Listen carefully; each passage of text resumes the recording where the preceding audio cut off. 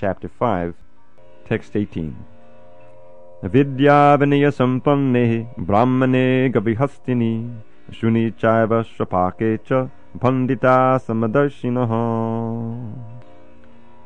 The humble sages, by virtue of true knowledge, see with equal vision a learned and gentle Brahman, a cow, an elephant, a dog, and a dog-eater, or outcast.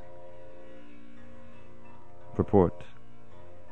A Krishna-conscious person does not make any distinction between species or castes. The Brahman and the outcast may be different from the social point of view, or a dog, a cow, and an elephant may be different from the point of view of species.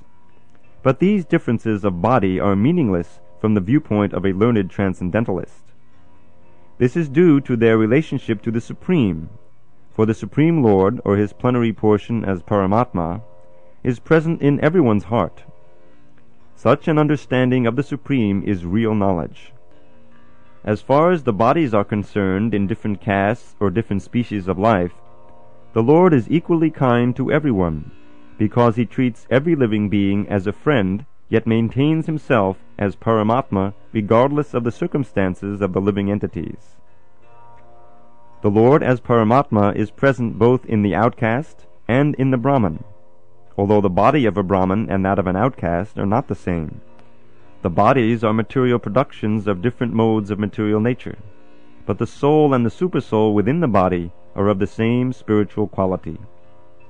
The similarity in the quality of the soul and the supersoul, however, does not make them equal in quantity, for the individual soul is present only in that particular body, whereas the Paramatma is present in each and every body.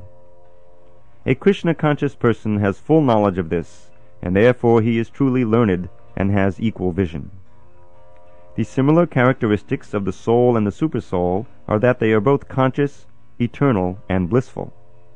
But the difference is that the individual soul is conscious within the limited jurisdiction of the body, whereas the supersoul is conscious of all bodies. The supersoul is present in all bodies without distinction.